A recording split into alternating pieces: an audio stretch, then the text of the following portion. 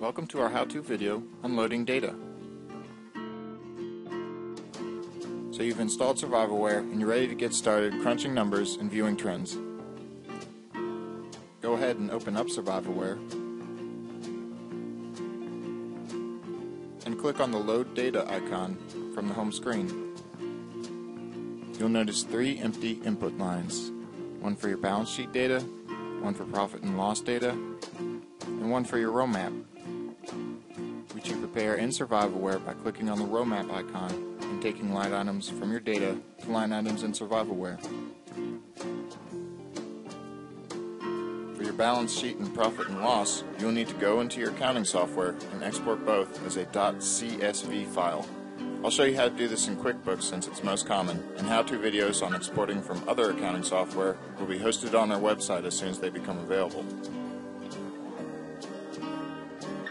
So for now, in Quickbooks, go to Reports, and down to Company and Financial, and then Profit and Loss Standard.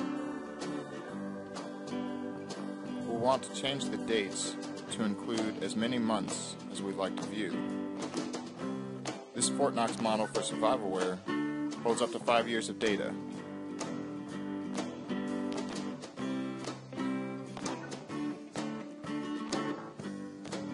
And now, change the column setting to month, and that's important. Now we click on Export and save it as a comma-separated values file, or CSV. I'll call mine test-pl-2007 and save it. Now for my balance sheet, I go back to Reports, Company and Financial, and then down to Balance Sheet Standard. In the window that pops up, I'll need to click Modify Report so that I can change the column setting. I once again adjust the dates to include as much data as I'd like to view.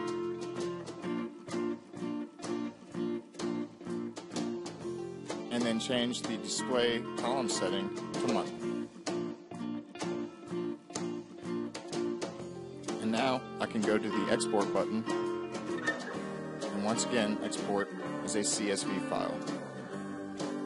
I'll call this one test-bs-2007 and click Save. Back to the Load Data module in SurvivalWare, I can browse from my balance sheet, having made note of where I saved it. And then do the same for the profit and loss sheet. For the row map, what I would normally do is click on the row map icon and drag line items from my data to line items in SurvivalWare. However, that's a process that necessitates its own how-to video.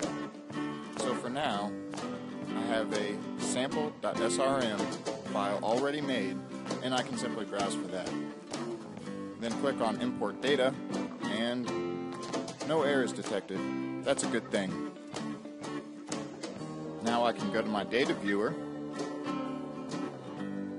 and see the income statement and balance sheet that I just imported. As well, I have cash flow variables, days of working capital, valuation, and the all-important import checks. The import check takes totals from your general ledger and compares them to totals that SurvivalWare calculates. If the difference between the two is 0, then your rows have been mapped correctly. Otherwise, you need to find the discrepancy and remap the errant line. Luckily, we did ours correctly, so now we can view trends and, of course, use the Comparinator and print out reports. Thanks for watching.